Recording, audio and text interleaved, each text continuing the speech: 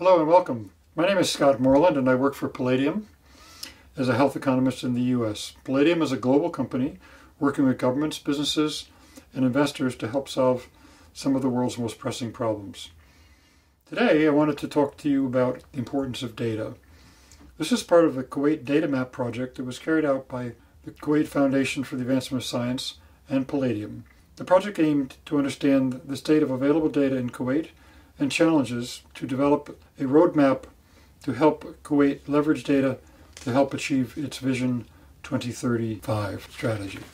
Let's start by talking about decisions. We make decisions all the time. How should I dress today? Should I wear a coat? Should we take the baby to the doctor?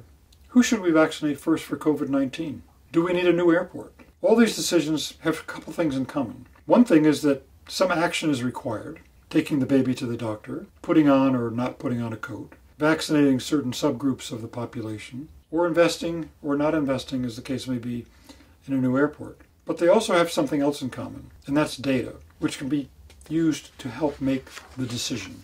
So decisions are guided by data. When we decide whether or not to wear a coat, we do that on the basis of knowing what the weather is, and particularly what the temperature is.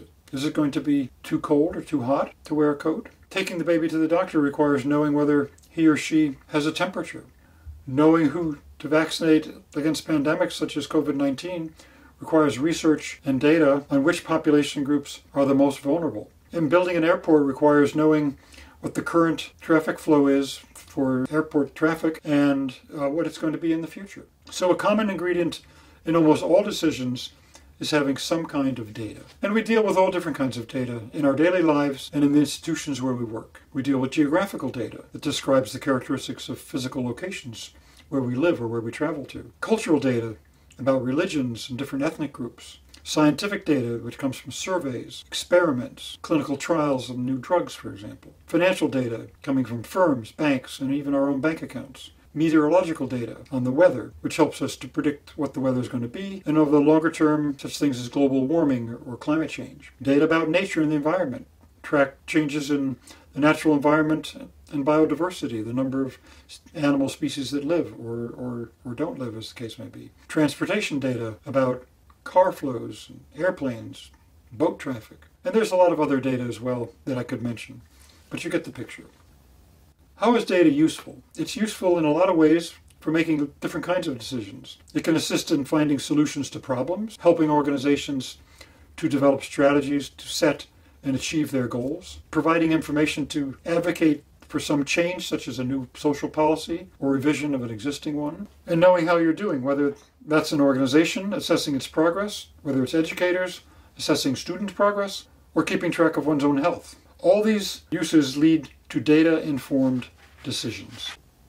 Now, these decisions take place at various levels. At the level of the individual person, at the family level or household, at the level of an organization or enterprise, the level of the government, and even internationally. And in each one of these levels, different types of data can help in the decision-making, and oftentimes the same data might be used at different levels. And some decisions also take place at multiple levels. For example, in health, we establish care standards for children, such as vaccination requirements. And that affects individuals, the individual child, but also the family.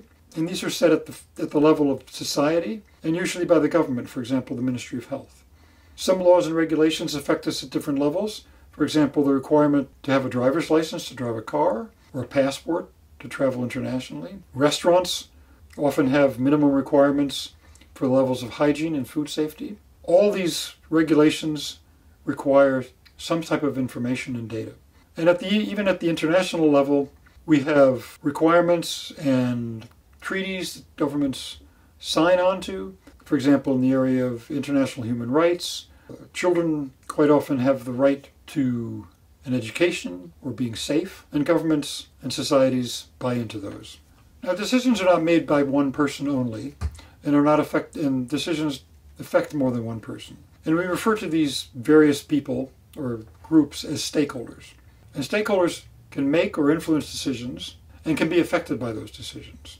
And in the slide that you see here, there's several different types of stakeholders. There are individuals and families, government leaders, private sector, religious leaders, government ministries, NGOs, journalists, public sector organizations, and international organizations. And the multiplicity of stakeholders often makes decision-making challenging. With multiple stakeholders, things get pretty complicated pretty quickly. Individuals and stakeholders will inevitably have different goals or may interpret the same goal differently, even if they are involved in making the same decision. So consequently, each stakeholder may use different types of information to support a decision in support of their own goal or their interpretation of what the goal might be. And even if they agree on the kind of data that's important to use, they may not agree on where the data should come from, and they may not agree on the interpretation of that data. They may see things differently. And this point about interpretation is important and is often the point of conflict or disagreement among stakeholders in reaching decisions. We're all familiar with the conundrum of, is the glass half full or is it half empty? Optimists say the glass is half full, and pessimists say, no, it's half empty. Now look at the two graphs on the right about the progress of income over a 20-year period in a fictional country. The graph at the top shows pretty steep progress, but on the bottom the line is fairly flat. So which graph do you think shows better progress? The one at the top or the one at the bottom? In fact, if you said, no, they're both the same, you're correct, because the origin of the graph at the top is actually the initial value of the income in the year 2000, which is around 100. But the correct way to present the data is as it is in the bottom graph, where the origin, the value in the lower left-hand corner, is 0. And you can see that that shows a very flat graph. But in fact, the last value of the graph is the same. So the information in the two graphs is the same, but the way it's presented could be very different in terms of its interpretation. And that could affect the decision that results from using that information. Now, of course, data is not the only thing that influences decisions. We shouldn't be too naive.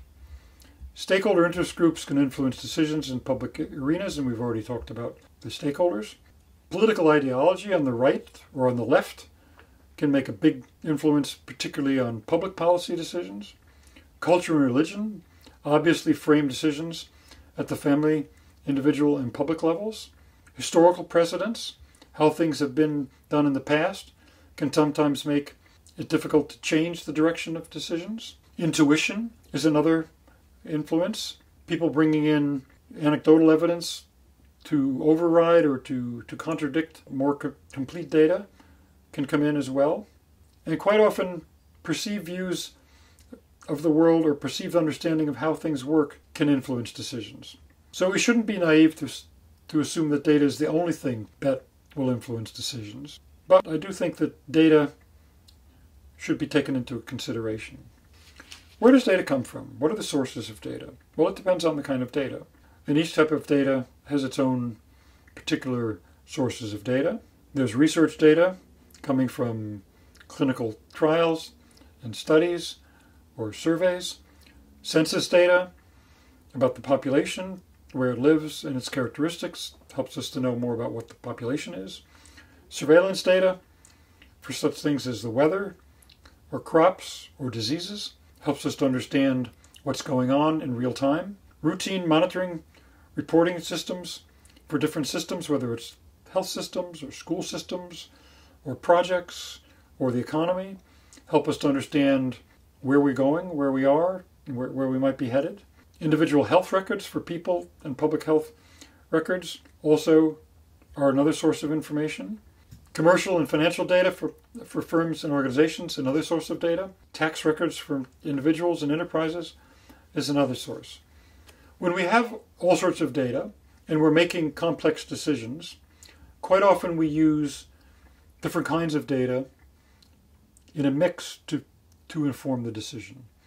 And when we do that, and when we use that data from different systems consistently together, we talk about a data system.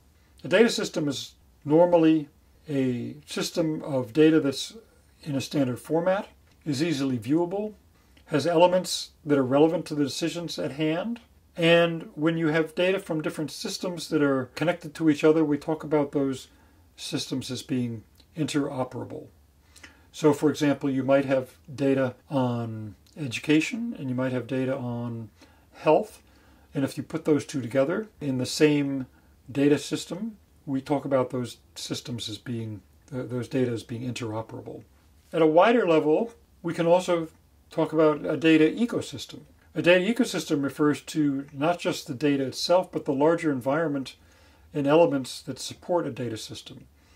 And it includes data collectors and the sources of the data storage systems, for example, the computer or the server where the data may be stored, the people who maintain the data systems, the analysts that process the data, and even the processes and procedures for producing the data products, the reports, the graphs, and so forth and so on, that come out of the data, for example, to inform an annual report or a research report.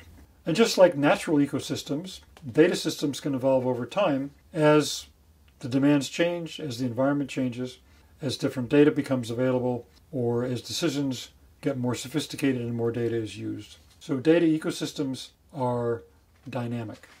Another element that's useful when we think about data ecosystems and decision making is the data use cycle. The data use cycle starts, as we've talked about already, with what is the decision that you want to make. And that decision defines the data that are required or thought to be required to answer and address the decision at hand. And once that data is defined, that's what we call the data demand, which sets up your data collection system, defines what data you want to collect. And then once that data are collected, the data become available, they're stored someplace, they're put in a viewable fashion where they can be easily retrieved, and more importantly, used and analyzed in some way to inform the decision that you started with. And oftentimes you decide that, well, we don't have enough information. We need to change it. We need more information from the respondents, or we need to go back and dig a little bit deeper. And so the cycle starts again. We talked about some of the constraints to agreeing on the use of data when we had multiple stakeholders. There are also some systematic constraints that we often encounter when we talk about data use for decision making. And these basically are summarized in this slide in the categories of organizational constraints, technical constraints, and behavioral constraints. Let's talk about organizational constraints. Organizations quite often don't use data as much as they could because there's no organizational structure for data use and management. There are unclear responsibilities of the data-related staff. There may be lack of data management skills of the staff. There may be lack of data management policies and procedures. There may not even be a plan for or a strategy for using the information. Or it may be intermittently or not regularly used. These can be overcome, however, by developing clear organizational approaches for data collection, analysis, and determination, ensuring that job descriptions and responsibilities of the data-related staff are included and so that they know what their responsibilities are, developing and executing data management policies and strategies, and instituting regular reviews of data tied to key decisions or regular reporting cycles, and ensuring an adequate budget for data. Behavioral constraints refer to the human element of not using data and overlap somewhat with the organizational constraints and also the technical ones, really. There may be, for example, what we call a lack of a data culture, meaning that the organization or the unit or the ministry or whatever level we're working at is not used to, it doesn't regularly think about using information and data to inform its decisions, even if those decisions are going to be made on the basis of other criteria which we talked about before. And sometimes the high-level decision makers themselves are unaware of the data that are there, or they may not trust the data. There also may be poor or no incentives for decision makers to use the data, and the data that are there may conflict with the personal views of the decision makers and threaten the status quo. And then often we find in many settings that the lower level staff are reticent to present negative results to the higher level staff, and that gets in the way of data use. And negative data is just as important as positive data, even if it's in scientific research. So these constraints also can be overcome by sensitizing decision makers to the value of data, educating decision makers about the data that are available and its quality, and regular review of data and interpretation of the data in meetings, and again providing job protections for data staff so that if they do present data that are not particularly rosy, they're not going to get fired. Technical constraints are many And that can include the weak technical skills of staff to store, use, and analyze data. It can include the information technology, basically computer technology and server technology for storing and assessing the information. It can include poor data quality that results from poor data collection practices. And the data may not be accessible in easily understood formats. These again can be overcome through a number of different techniques or strategies.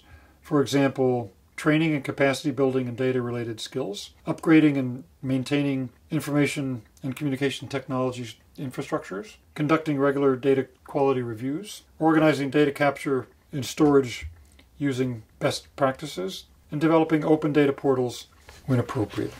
So we've talked a lot today about data, about its use in decision making, and about some of the challenges to using that. I want to talk briefly here at the end about some emerging issues in data, which I'm sure you've heard about and are familiar with. And here we can only really scratch the surface, but I just wanted to mention these because they might be on people's minds. The first one is the area of big data, artificial intelligence, and machine learning. And although these are three distinct areas, they kind of all merge together. The emergence of so much data and the evolution of data ecosystems has coincided, perhaps not coincidentally, to advances of computer technology. And that technology includes high-capacity computers, but also the internet and personal computers, tablets, cell phones, and other devices that allow for connectivity and passive data collection, which we haven't seen before. Those systems allow the collection of masses of data, which is the origin of what we call this concept of big data, meaning these huge databases and systems that can literally be mined to guide solutions to problems. And with this has come a new field, basically extending the data analysis field to what we can now call data science, which basically merges data analysis and research methods with understanding how to use these standard tools of data analysis with these huge databases. An emerging track here is the field of artificial intelligence, sometimes called AI, and machine learning, sometimes called ML. And we've all experienced AI and ML when we, for example, log on to Google and search for something. Maybe we're looking for the recommendation on the best recipe for chicken. And then the next time we log on, or if we're on a different website, we may be given links to a cookbook which has recipes for chicken, or even a restaurant which specializes in chicken. Or we may be using Google Maps to find our way to a destination, and we make a wrong turn, and Google Maps tells us to do a U-turn, or to turn around and make a left turn rather than the right turn that it originally did. All this is based on AI, artificial intelligence, and data. With big data and artificial intelligence and machine learning comes some challenges, however, in the area of data ethics and data privacy. Even when data elements can be de-identified from individuals, such as medical records, the very use of algorithms that use them and the consequences of that use raise some very serious ethical and perhaps even moral issues. We don't have time to go into this whole area of data ethics and data privacy, but let me just raise a couple of points here for you to think about. How much control do we have on our own personal data? This touches on concerns over data privacy, ownership, and consent to use. And even when we check or change the settings on our computer or on our phone or tablet to privacy, how sure are we that it really is private? How should the data be used and interpreted? How should our data be used for political and financial gain if it's our data? And finally, how do we control and prevent the misinterpretation of data or creation of disinformation, particularly when it's our own data? So these are a few of the issues of big data and personal data particularly come to the fore when we talk about this new data revolution.